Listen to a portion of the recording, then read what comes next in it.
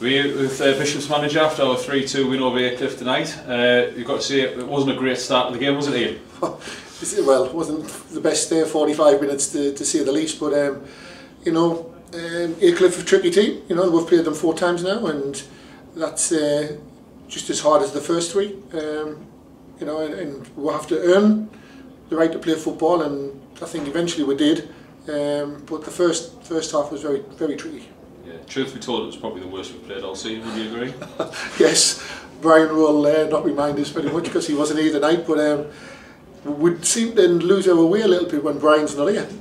Odd, but no, seriously though, when Brian's missing, I don't know what he does or what he says. He seems to have them ready for the start of the game, and tonight I thought we looked a little bit off the pace and a little bit sluggish. I mean, Chris Salmon came off injured. I thought he was injured after Saturday, and I should have really stuck to my guns and kind of put him on the bench as I was planning, but he convinced us he was fit, and he wasn't. And Sean was still carrying his chest infection, so that might sound like I've got a chest infection after that second half. I was shouting non-stop, but yeah, very poor, but we won. Yeah, to be fair, it was all down to the lads' character. They kept on going. He came out with the right attitude in the second half and got that early goal to get us back into the game. Well, that was it. I mean, I went in at half time and everyone's quiet, definitely quiet. I don't know what they were expecting, probably for us to scream and shout, but I've changed.